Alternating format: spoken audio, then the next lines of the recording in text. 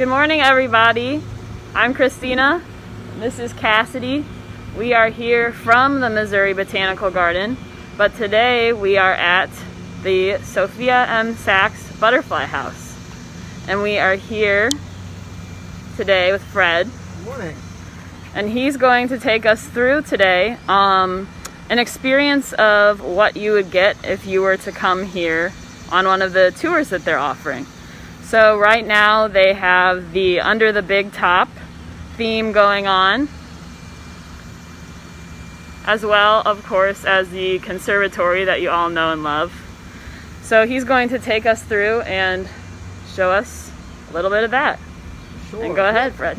We've got Professor Von Flytraps moved in with his world famous arthropod circus, so we're going to take a tour into the butterfly house and see some of his friends that have come along. As Christina mentioned, we do tours on Mondays and we're open to general public. Advanced tickets required, of course, Tuesday through Sunday right now. So follow me, we'll head on in.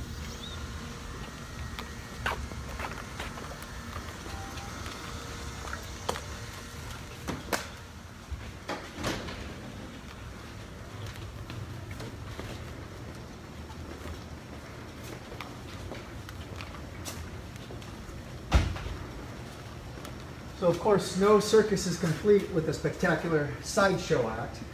We have here is Professor Von Flytrap's Sideshow Spectacular, which showcases some amazing arthropod performers and their friends. On our wall, we can see the posters of some of these world famous performers, and on display, we have several of their amazing friends. We have, of course, all of us have our favorites here. A couple of mine are multi-limbo here.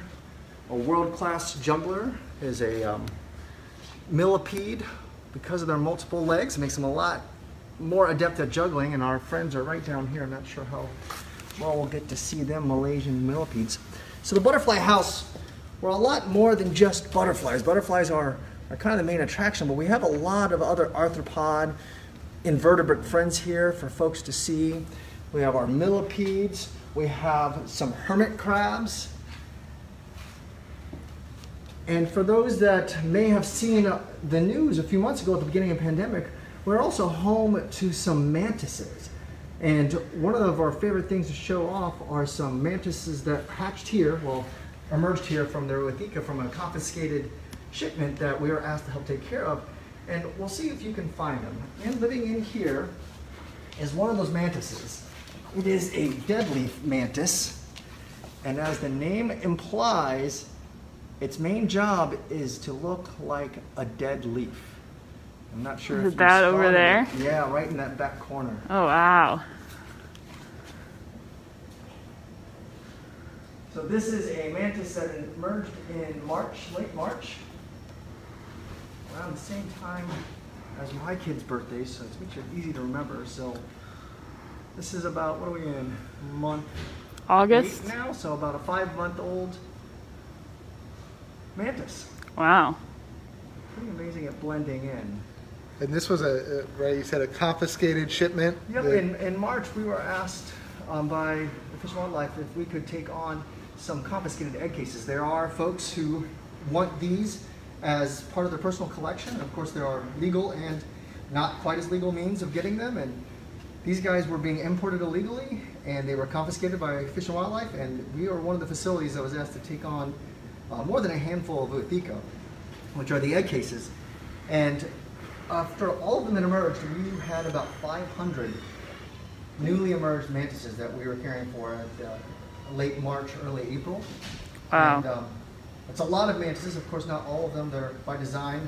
These animals play the numbers game, so not all of them survive even the first few days of coming out. But this was one of those initial 500, and he or she has made it about 5 months now. We have a few others. We have another one in the other case over here. This allows us to give our tour guests the chance to see these and still maintain a safe distance. So, like all the other garden properties, we are providing as safe as possible an experience as we can while we all navigate this pandemic together.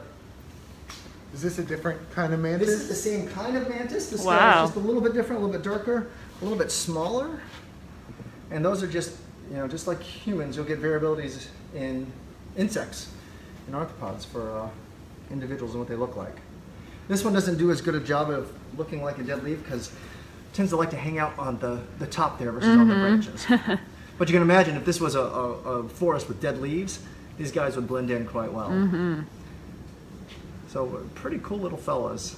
We've got a few different species. This is the largest of the species that we have, and so these are the ones we were able to get on display. What is this? I see some movement in this case, this lower case over here. We're surrounded by bugs right now. Yeah, there's lots of Yep. crawling and creeping So- going on. Right here we have Madagascar hissing roaches. You know, probably one of the animals that gets the biggest response. The opposite response that the butterflies tend to get. A lot of people going ew or oh yuck, or just making all sorts of faces that even with masks on we can tell they're making faces. But these guys, like some counterparts I'll show you later, are really important to our health, believe it or not. Even though we consider them pests, the majority of cockroach species, the large majority, are not pests, human pests. These guys are great fruit eaters. These guys are and eat all sorts of stuff that we may not want. These guys get fresh fruit every day, but if they're living in Madagascar, they would rely on the fruit that has fallen from trees.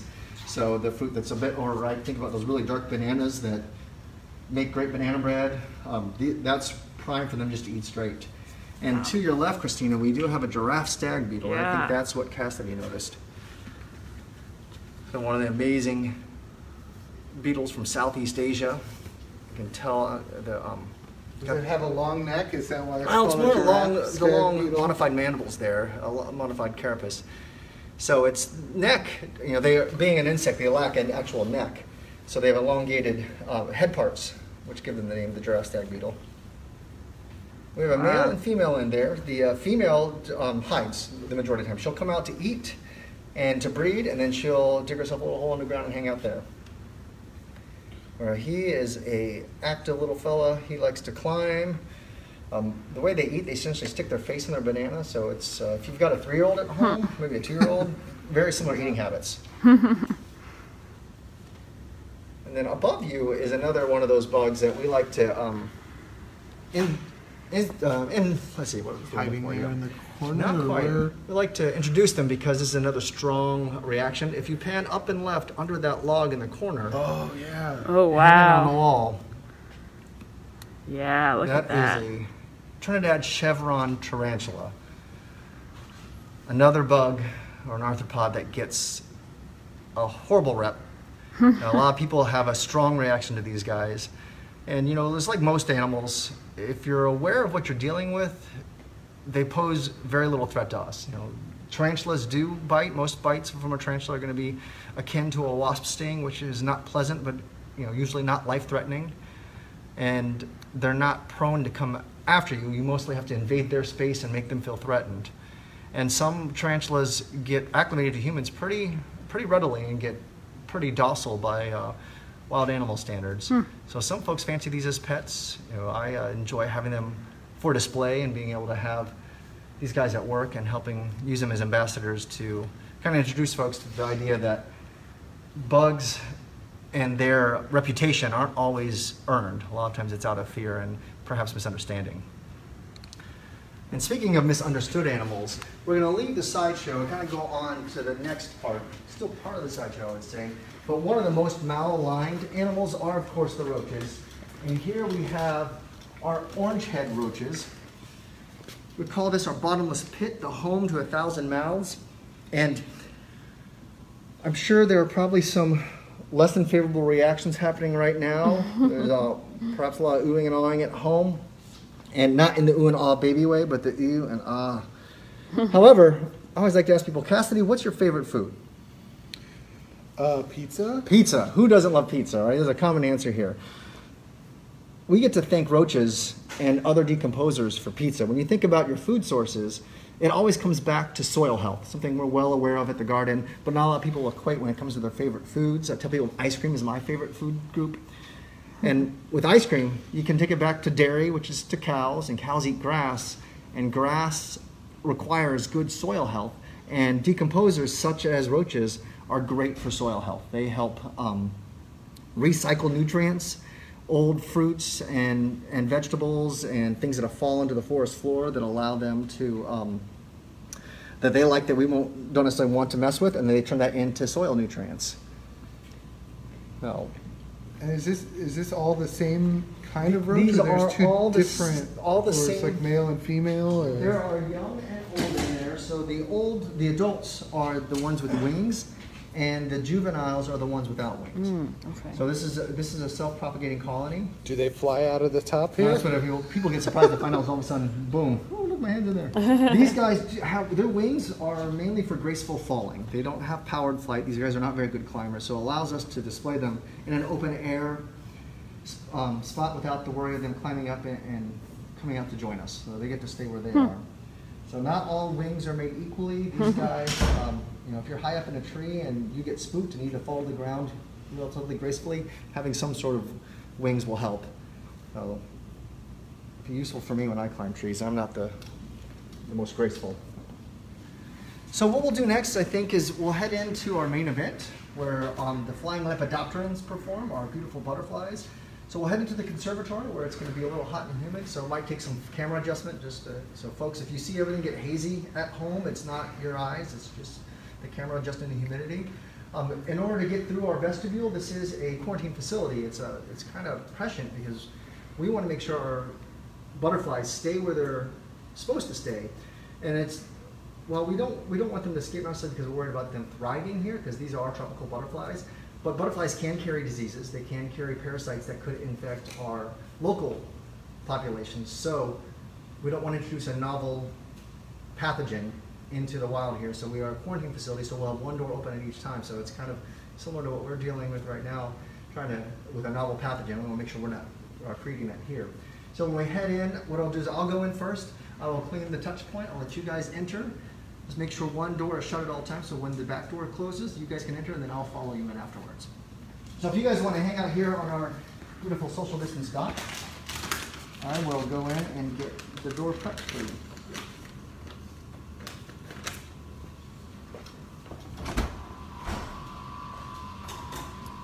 And while we're waiting, I don't know if we mentioned it off the top or not, but for people who aren't familiar with the Butterfly House, it is in Faust Park in Chesterfield. So lots of great stuff to do around here, nice walking trails and things as well. But if you're curious where the Butterfly House is, I know sometimes we have people show up at the main garden campus asking about the butterflies, but this is out in Chesterfield in Faust Park. So that's one cool thing about the garden of 3 properties we have. Wherever you are in the St. Louis area, you're near to one of us, especially on the south side. I guess our St. Charles friends have a little bit of a distance to go for all of them. But we're, as mentioned, Chesterfield, right across. We're actually almost right next to the river in Faust Park, so just a short drive from anywhere in the metro area. So if you guys want to head in, I'll close this door behind you and then let you guys open and head in, and then I'll catch up. All right.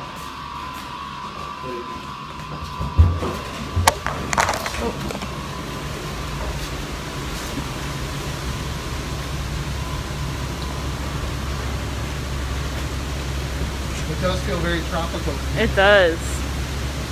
Lots of butterflies. Yeah.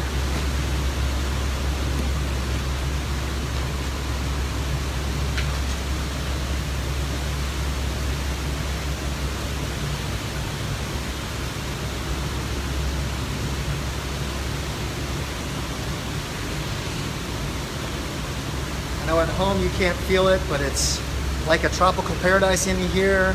It gets a little warm in the afternoons and humid, but we're home to anywhere between 1,000 and 1,500 butterflies that are doing all their butterfly things, flying around. That is either courtship or anti-courtship. 2 butterflies getting to know each other better. If it's 2 males, they're competing. If it's male and female, well, the mood is right. And those are blue morphos? Those are blue morphos flying around. Lots of them flying. Yeah, those are probably the ones that are the easiest to spot. That flashy blue when they're in flight. They're one of the largest butterflies we have in here. These are all butterflies from the tropics, from Central and South America, from a few from Asia and Africa as well, but the predominant number of them are from Central and South America. So you'll see the morphos, you'll see heliconia species, which are the long wings, a wide variety. We get our butterflies in the pupal form, which we'll be able to show you about emergence a little bit later, from sustainable farms in Central and South America. And what we get in is kind of depending on how the breeding season's going for them. So we can ask for certain things during Morpho Mardi Gras. We ask if they can send us a higher proportion of blue morphos so we can fill this space with blue as much as possible. But by and large, it's kind of like a Christmas every Thursday when we get a new shipment in. It's like, well, what do we get this time? There's common ones that obviously breed very well at the farms, but every now and again we get some surprises. We got one I'd never seen in here today called a vine. Let's see if we can find that for you. It's a beautiful black and white butterfly. But as we walk through here, with the big top theme, we're showcasing not just the flying lepidopterans or the butterflies, but also the food source for these guys. The greenery in here, the plants in here, you know, we've got a little bit of a different purpose for it than just display. This is the food source for the butterflies. Flying takes a lot of energy, so you need a very energy-rich food source. And for the majority of butterflies, that's the nectar sources that are in here. There's a few exceptions, which I'll point out as we go on. But one of the things we like to hear, folks, that plants, a lot of cool stuff that happens in them, a lot of fun, different varieties, as we well know.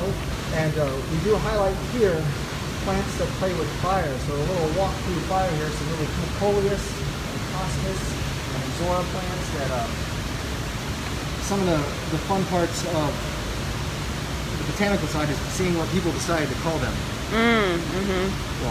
And the different varieties that and cultivars that the folks can come up with.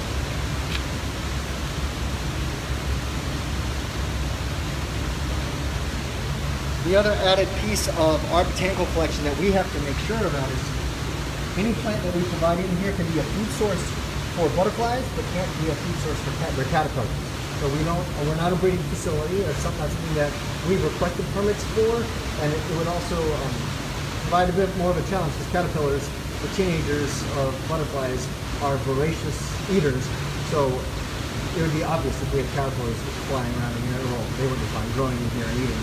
So all of the plants, not only do we make sure that they're safe for butterflies, but we also make sure they're not a good host plant for the butterflies themselves, which is relatively easy because butterflies are specific about which plants they consider host plants. So they only recognize certain types of plants as sources for their eggs or for their caterpillars. So we just make sure that we don't plant any of those in here. Speaking of food sources, we'll head down this way. We highlight some of the food themed plants in here as well. We have a balsam apple tree, also called a signature tree here. Blue ginger. But the majority of these are butterfly food, particularly the pentas and the porterweed.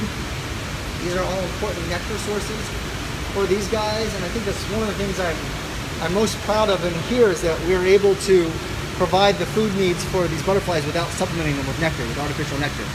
So our horticulture team is able to keep these flowering year-round enough that we can maintain a healthy butterfly population without having to supplement artificial nectar. Now, not all of them are nectar eaters.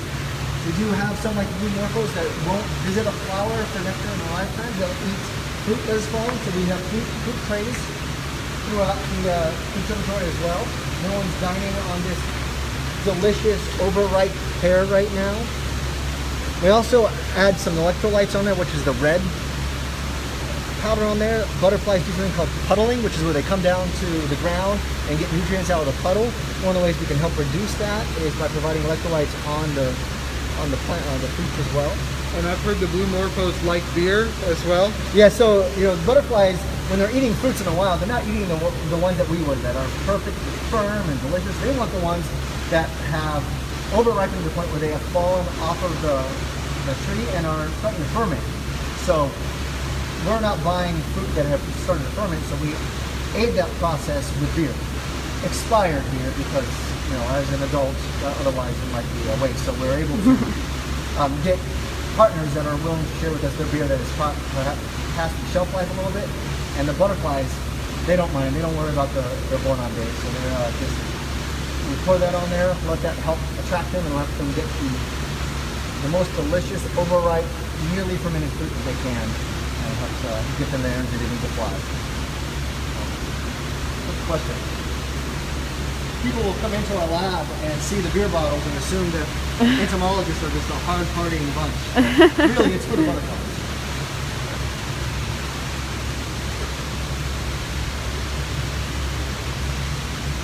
Are these paper kite butterflies? Those are paper kites. Got two of them right there. Yeah, just hanging out. Oh. When we come in the morning, often that's what you'll find a lot of them doing. They're roosting from overnight. Not necessarily getting started to flight until it gets a little bit warmer. Being ectothermic animals, their energy level corresponds with how warm the environment is. So the warmer the environment, the more active they can be. We have a question from Jim. He's wondering how long the butterflies typically survive while they're here. It's a good question. When we talk about butterfly lifespan, it depends on what you want to measure. Do you measure from emerging from the egg through the end of their adult life? That can be depending upon where they're found, because they might overwinter in their larval or pupa stage. But most of the people are asking about the adult butterflies. And it depends on the species.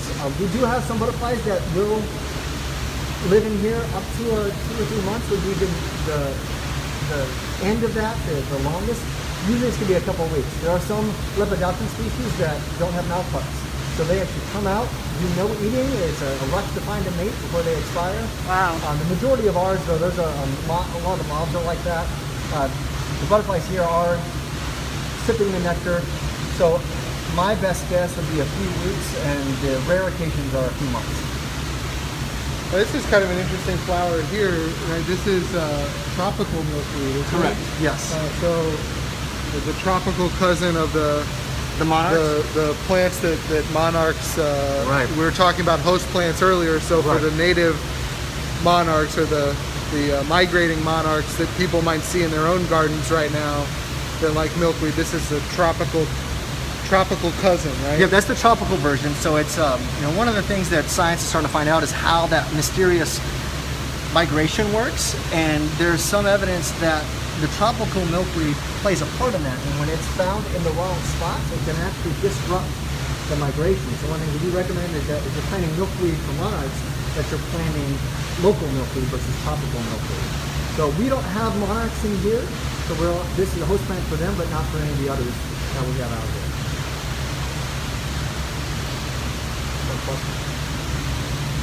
So I'm not sure if you noticed, and I don't want to alarm you, but behind you there is an elephant. And we're in the menagerie part of our big top. Oh yeah, that's great.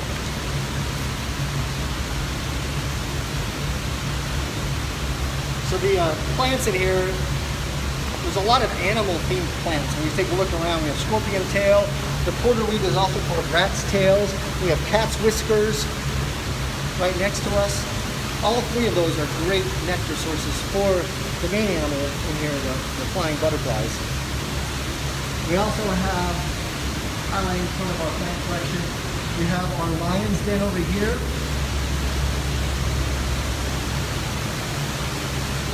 Which is home not just to lion's ears, but also our lion tamer is right next door, the hibiscus with a bud on it, getting ready to flower. It's a beautiful, dusky yellow. If you've ever been near a lion, that dusky yellow, the flower is very reminiscent of that. Beautiful plant. A little cucumber vine hanging out there. That's another great food source for the butterflies. And one of the things that we like to do on tours, something that's part of our job that we have to do every day is, butterflies come out of their pupa, the pupae in our emergence case, and they have to find their way in here. So we transport them in here and release them. That's something that usually we do right at the beginning of the day and at the end of the day, but during our guided tours, we do a release for our tour participants. So if you choose to come on Mondays and sign up for one of our tours, that is of course an added fee for everyone but festival members. As long as we have a butterfly for release, we will include that in the tours. I believe we have one staff over here. If you wait from here, I'm going to go back. Sure.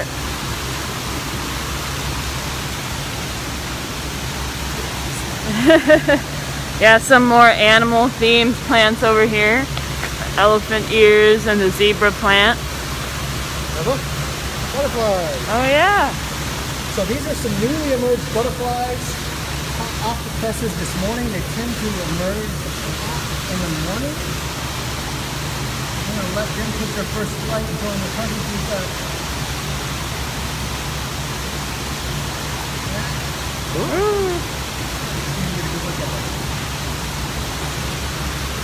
This This is a clipper. Got a clipper fin in there.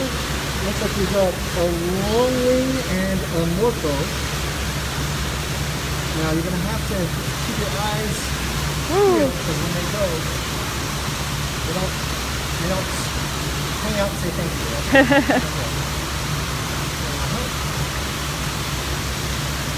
Off they go, they're going left to the pound too.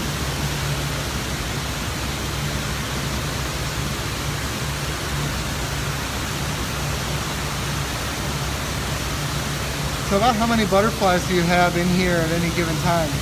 We try to manage to keep between 1,000 and 1,500 bees. Well, obviously it's very hard to keep an accurate count. If anyone's looking for a project, they want to count butterflies. I think it's more accurate count. But we estimate based on the number of people we get as well as the emergent success that we have between 1,000 and 1,500. It varies based on emergent success as well as the number of people we can get in based on what's going on in the farm. We try to keep a pretty full conservatory, but not so full that it's detrimental to play. So as we wind around the last half, what we always share with folks as we're going through here to take a look at the code. We call this part the grand finale. Allows us to focus on the colors you see in the conservatory. And the colors aren't just the butterflies, but also the plants as well, the flowers. And one of the downsides of being human is that our eyes don't take in the full color spectrum that's out there in the world. Insects and flowers use ultraviolet light to advance into the flowers. The flowers, of course, are trying to convince a butterfly to come visit them so that they can sneak a little pollen onto them and deliver that to the next plant. So they need to get a courier, and they drive the courier with the sweet nectar. So the nectar production for the pollinators that come in, pollinators come get the nectar and carry it to the next plant, and voila, we have seeds. The flowers that we see are just the visible spectrum to us. We also use UV light, something called nectar dyes, that help highlight where the nectar is and bring in the bees and the butterflies and all those other wonderful pollinators that are going to help transport pollen from a male flower to a female flower. So as we walk through here, we try to highlight the purples, the light purples, the dark purples, the reds, the yellows, and realizing that that's only a percentage of the colors that these flowers are bringing out. Oh, here we go. One of them snacking on the fruit over here. Yeah, a good look at that proboscis. And this one enjoying the juice that is running off the bottom of that there.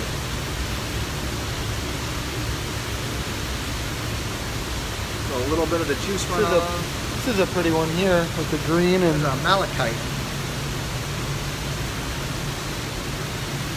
And you kind of tell the age of these guys by their wings. That one's wings are a little bit beat up. That one's been here a little bit longer. The new ones that just came out, by and large, they're going to have nice edges to the wings because they're not going to have been through the rigors of life for a butterfly, which, of course, here we don't have any predators to really worry about, but it's other butterflies competing for space because male butterflies are still going to compete for space in here, even though we don't have host plants. They're going to go through all those natural behaviors to try to breed, and then the females just won't have a place where they feel they can lay their eggs, so they'll either reproduce them or dump them. And the caterpillars will survive, but allows us to maintain the population in here and not accidentally breed. Something that we're not allowed to do because we're asked for the permit and not really want that as well. But speaking of babies, we're talking about caterpillars. Up here we have our emergent stage. Now there was some exciting news announced today that we did get awarded a grant to help us expand our entomology lab. So, oh wow! Oh my goodness! Back in hopefully 8 months to a year, this space will be redefined. A chance for us to showcase what our entomology team does. Obviously, the horticulture team gets to be center stage with all the beautiful plant life here. The entomology team does a lot more than just the butterflies, and this will help showcase it. So what you're looking at now, yeah, it's like the size of my head. Yeah, that's an atlas moth. Wow. So that's one of those lepidopterans that lacks mouth parts.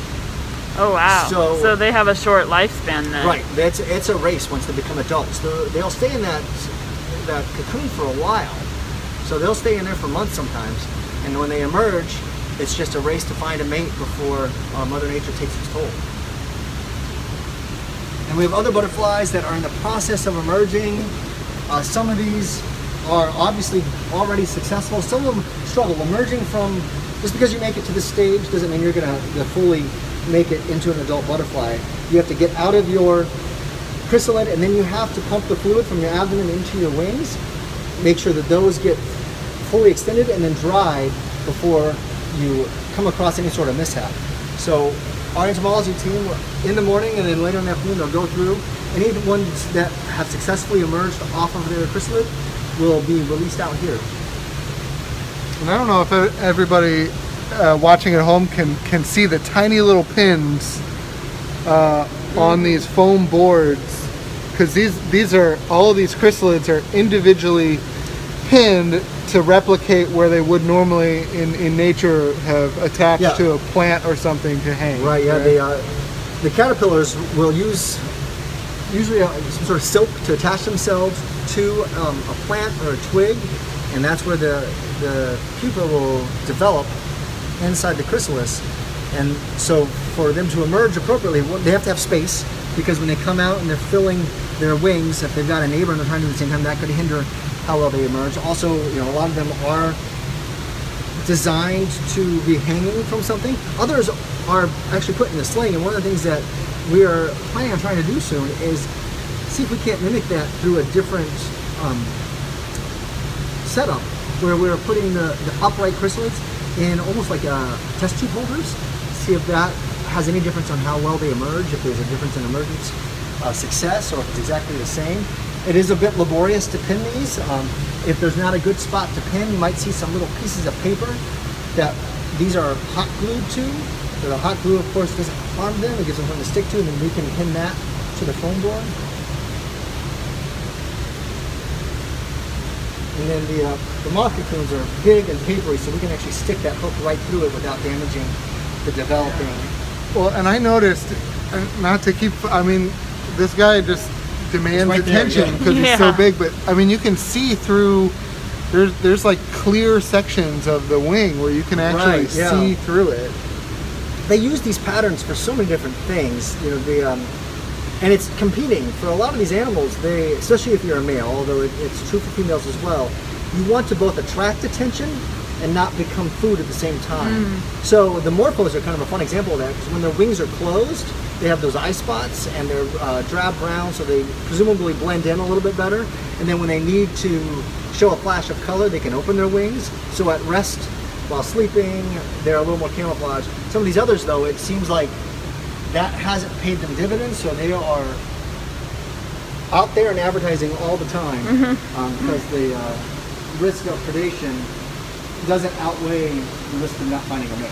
Well, especially, I guess, with one like that where its lifespan is so short anyway. Right. You're gonna, you know, what's the risk there? You're not gonna live that long anyway, so might as well be as gaudy and flashy as you can. Now, these guys are nocturnal, so bright colors aren't necessarily going to help them a whole lot, because they're not going to be active during the day when the colors are as apparent. So this one's very strikingly patterned, but not strikingly bright. So where do those moths come from? Atlas moths are from,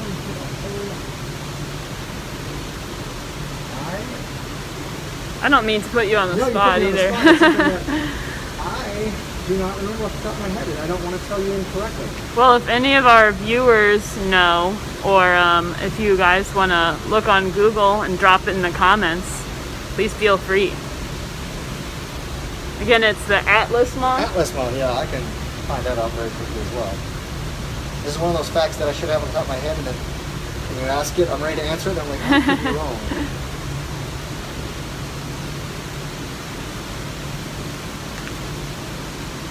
Forest of Asia. So is an Asian.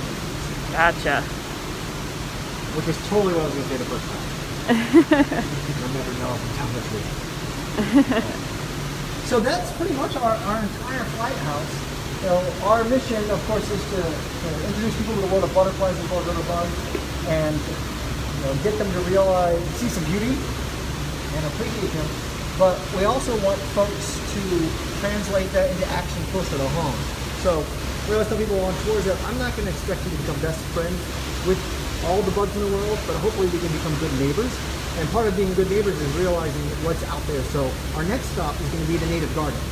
And so that is a space that's designed to promote native wildlife, whether it's bugs like butterflies, other pollinators such as wasps and bees, as well as frogs, turtles, seeing a raccoon back there. So our exit's going to be very similar to our entrance, where I'll go through, I'll clean, and then I'll invite you guys in, and then I'll meet you out in the main hall. Sounds good.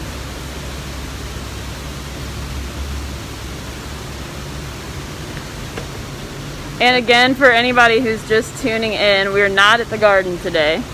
We are at the Butterfly House, which is another site of the garden, but it is not in the city. It's out in Chesterfield, and that is where this conservatory is located. And what we're doing right now is the same containment procedures we used to get in, where we're going through a double door process to make sure none of the butterfly friends escape with us. So I think we're good to go through first. Once you're in, just check for hitchhikers, and then let me get this door shut before you open the next. Do I have any butterflies on? No. Okay, good. I'll meet you in the hall. All right. So you can shut that door, and it's cooler, and there's a little bit of a breeze. And again, we've got these mirrors to check for butterflies, so making sure that we don't have any hitchhikers on us. That's part of the quarantine process.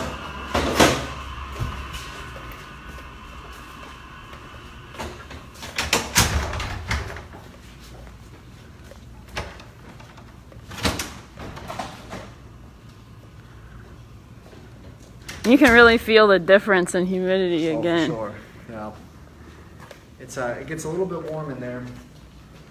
Oh, we're set up in here a little bit different. This is our flea circus. Today we have our discovery tables out for our small group tours. When we're open to the general public, we have our bee movie showing as part of the flea circus. Some amazing small animals, plus a little tower of tiny bugs that are in there. Yeah. In there is also one of our other confiscated mantises. Ivory boxer mantis at the bottom, which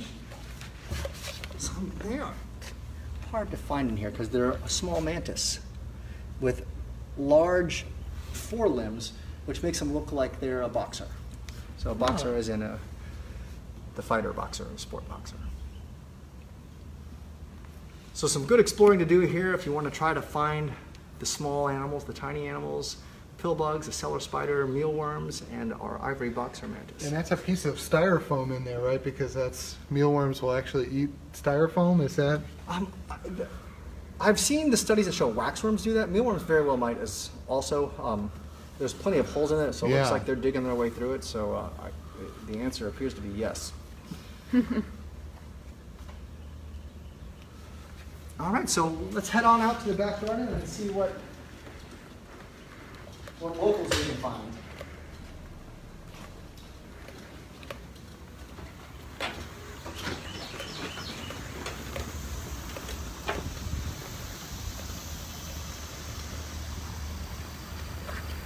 So as opposed to a well-manicured garden, this is a space that is designed to be a backyard habitat for wildlife, so something that hopefully is appealing, but also provides plenty of respite for bugs, for birds.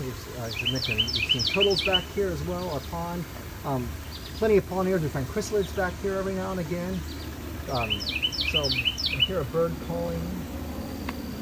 Right now hanging out. Some of these flowers that have gone past their prime. You see a lot of goldfinches out here. When you take a look at the cone flowers, once those guys, they seed out and the petals drop, often we're going to want to, as a horticulturist, we'll want to deadhead them to get them reflowering, but leaving them past that point provides a spot for the goldfinches, because they'll come in and pick those seeds up. So deadheading them too early might take away food source for some locals. So it's kind of that balance between having it look perfect and beautiful versus accepting a little bit of the imperfect, so that benefits the wildlife as well. I have seen a lot of goldfinches around lately too. So and they are always on those big cone flowers. So one of the lessons that we try to share with people is how when you're looking at your own garden, your own lawn, how do you manage it to make it acceptable for wildlife, leaving it go past what many of us would consider that perfect, beautiful prime, because that some of the dead leaves or the dead grasses, for example, provide homes, overwintering homes for bugs, because obviously our tropical bugs don't have to worry about those freezing weather, but our local population has to find a way of surviving our Missouri winters, and finding spots such as dead grasses, piles of leaves to overwinter are a good thing. So if we completely manicure every space we have, we're providing a little bit less space for our local pollinators and local bugs to thrive. So it's just a nice spot, a nice tranquil spot often at the butterfly house. You go through, not everyone makes it out here. And one of the things we're trying to do is make people aware that this is a spot out here to enjoy. Obviously the butterflies are what people come for, but there's plenty of butterflies out here. You just have to look a little bit harder for them. Plus I'm seeing a lot of dragonflies hanging out right now. I just saw one light over there. See it? I don't know if you can see that grass. Yeah, I saw it land. I'm not sure how well it shows up on the screens, but... So you'll see a lot of dragonflies finding perches out here to chase away any potential, especially in males, chasing away other males so they get a chance to breed with the females. And finding the ideal spot. Obviously dragonfly nymphs live in water, so having a water source for those dragonflies to lay their eggs in and to have the nymphs grow and become more dragonflies, let them help control the insect population, because just like everything else, as much as we love all the bugs, there's a balance for that as well. So dragonflies being predators helps keep a lot of the populations in check. They will eat mosquitoes as well, so that's always a good thing. It's a great thing.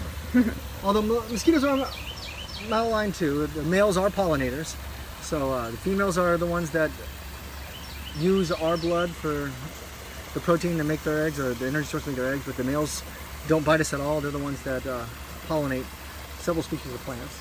So again, balance in there as well. We need the mosquitoes, even though we don't necessarily want them. So whenever they take a little blood from me, I just try to think that I'm helping pollinate a flower.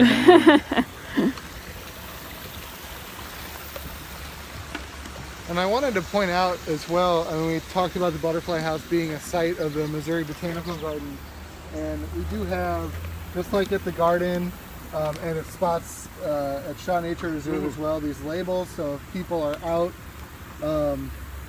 both in the conservatory for the tropical plants and then back out here, most of the plants are labeled with that common name, species name, plant family, and then where in the world they can be found. So lots of great plant information, and that's a feature of the botanical garden that you see across all three sites are these plant labels. Absolutely. And especially if we're going to promote, trying to promote folks to make backyard wildlife habitats, knowing what to plant that is appropriate for Missouri is important.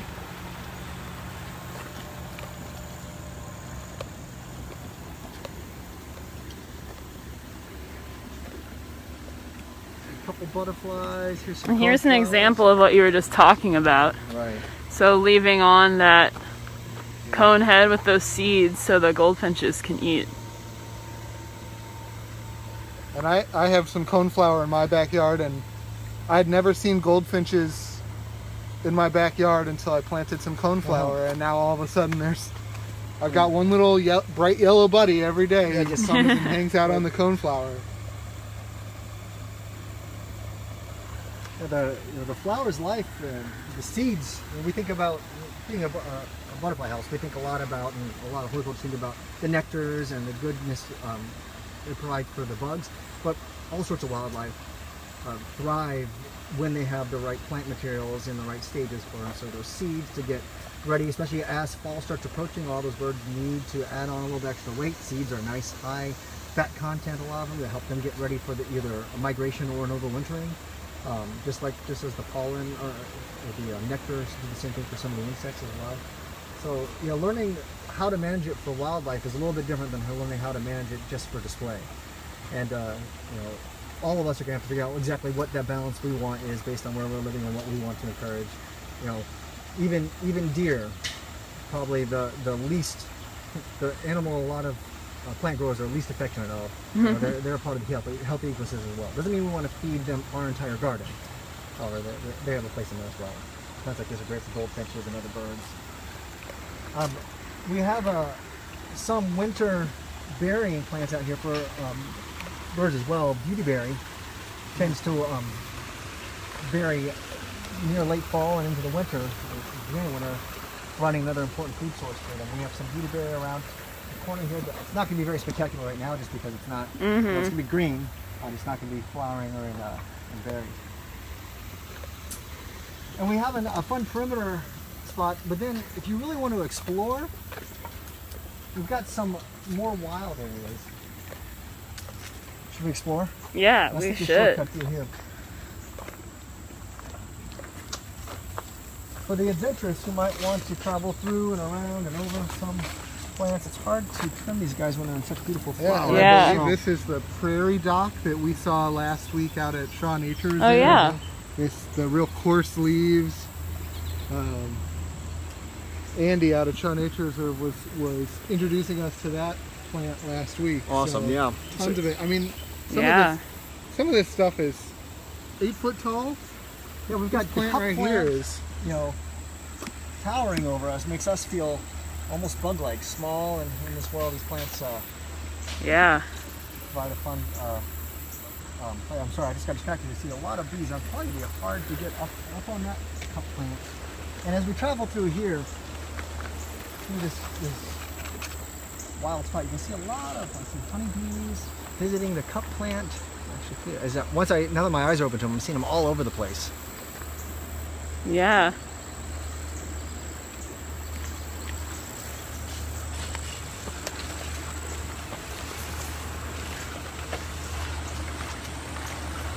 And we'll see honeybees such as this guy pollinating. We'll also see carpenter bees out here, bumblebees. These are some of our favorite pollinator friends. They're great pollinators. Honeybees obviously we utilize for their honey, but the native bees are arguably more important for a lot of our native wildlife, a lot of our native flowers.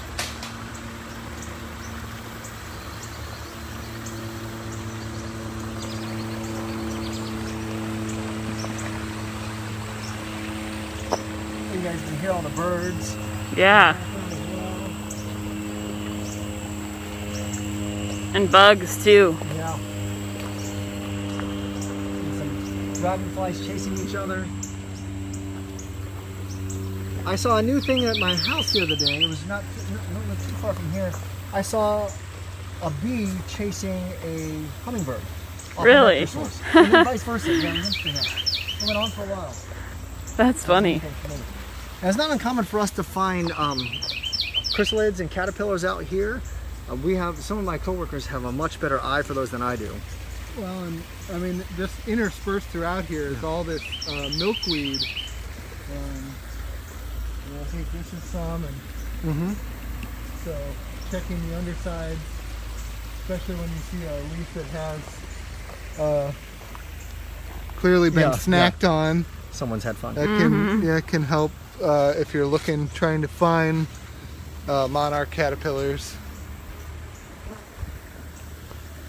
And milkweed's great for monarchs. We have parsley for some of the swallowtails.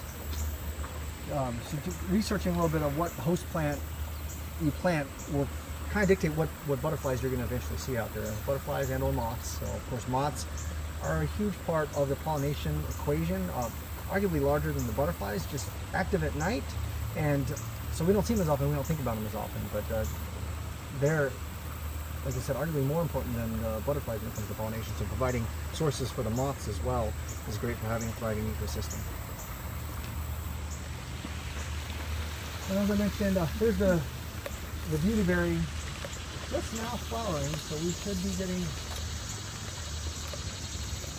This here on the left is the beautyberry. Yep. Oh yeah, you can see.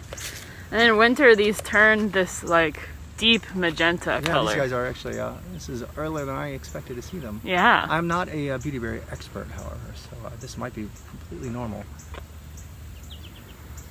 I think they don't change to that purple color until later. Yeah, I mean I've seen them on the plant for a long time, so even if like in January, they'll be the one thing in the landscape that's not gray or brown.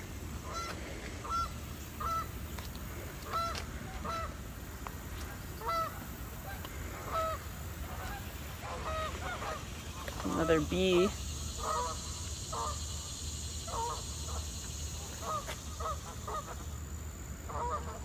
pawpaw tree Yes. here as well, and that's we're talking about host plants. That's a host for one of the swallowtails, I think. I would have to look it up to know for sure. I want to say the zebra swallowtail, maybe? I could be wrong. I'm pretty sure there's a swallowtail that uses the pawpaw as a host spot. You can see some fruit on this one. Yeah. And some spots where something has been snacking on the leaves. I know spice bush, that's always an easy one for me, for the spice bush swallowtail. That's another native shrub. Well, I know Shaw's got their plant pickup sale going on right now. And they're going to focus just like we would do with our plant sale on a lot of the natives, so things that are great for our local wildlife and to have in your own backyard to provide not just something that's beautiful, but something that helps promote balance for all the animals that are around here. Yeah. Awesome. Well, this is about everywhere we've got with the Butterfly House. We're not the largest facility, but we try to pack a lot in. What we have, we encourage folks to come out here and do as much exploring as they want. Spend some time inside, just kind of taking in the beauty of the butterflies, and depending on your tolerance for heat and humidity. In the winter, of course, people tend to linger a little bit longer. But just a nice peaceful spot in there, and then come out to our back garden and doing a little bit more exploring to see what can be found out here that is provided not necessarily by us, we provide the plants, but Mother Nature provides the rest. Can you remind us again of the hours and how people can come out and experience this? Like all garden sites, we are asking everyone buy tickets in advance on the website. We are currently open to general admission Tuesday through Sunday. On Mondays until the end of August, we are doing small group tours that you can also book those tickets online. And until Labor Day, we'll be opening at 9 a.m. After Labor Day, we'll be opening at 10 a.m. and 10 to 4. We're closing at 4 all the days. Awesome. I hope to see folks out here. Yeah, absolutely. Thank you so much for the tour. All right, welcome. And thank you everyone for tuning in. We are going to sign off, and we'll see you next time.